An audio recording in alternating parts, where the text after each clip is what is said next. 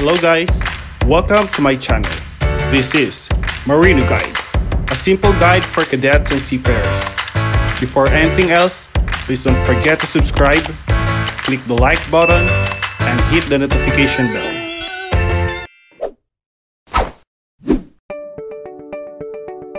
Our topic for this video is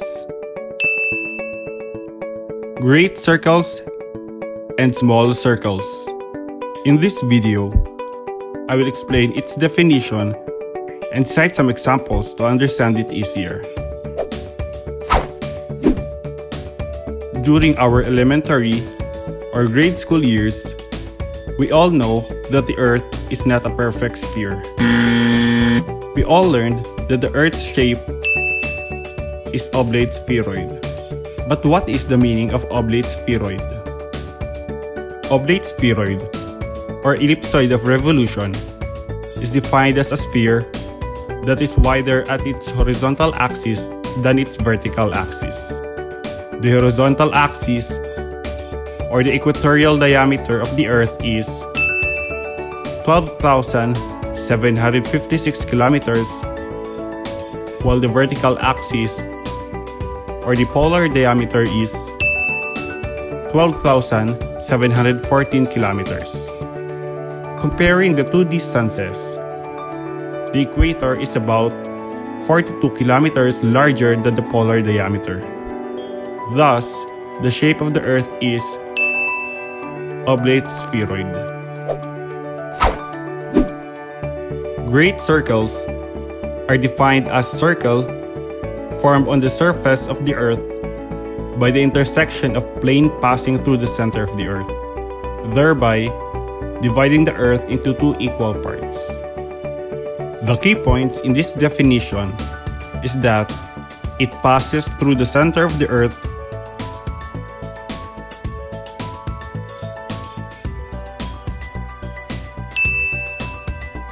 and it divides the Earth into two equal parts. The first part and the second part. The center of the great circle is the same as the center of the sphere. Needless to say that the radius of the great circle is also the radius of the Earth. The arcs of three great circles form a spherical triangle. This spherical triangle will be used for solving problems which will be tackled in the other videos.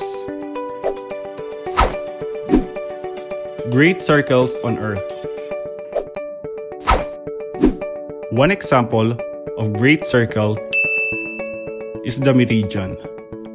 A meridian is defined as a great circle going through the geographic poles, north and south, where the axis of rotation intersects in the Earth's surface. Therefore, all meridian or longitude lines and their complements are great circles. One of the characteristics of meridian is that it has upper branch and lower branch. The upper branch of a meridian is the half from pole to pole passing through a given point, and the lower branch is the opposite half. To understand the upper and lower branch, I will give you an example.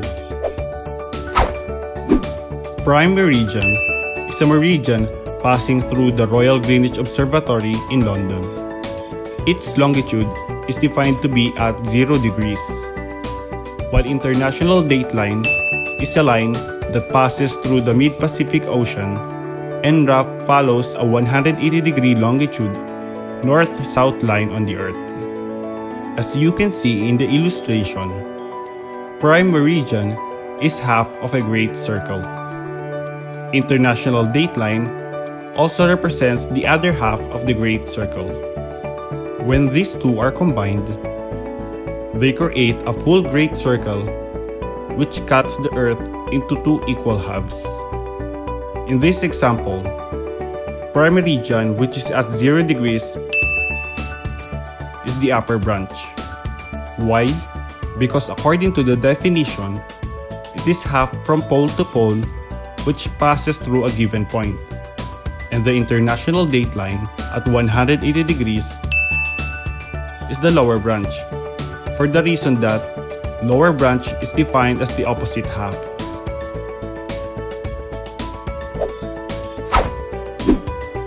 Another example of great circle is the equator. An equator is an imaginary line around the middle of the planet. It is halfway between the North Pole and South Pole at 0 degrees latitude. Also, every point on the equator is at angular distance of 90 degrees from each pole.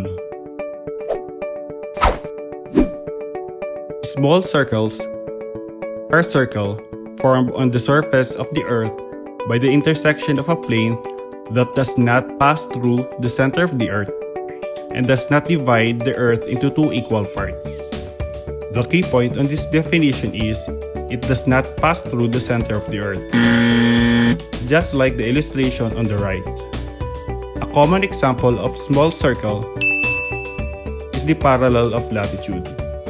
It is defined as an imaginary line around the Earth that is parallel to the equator.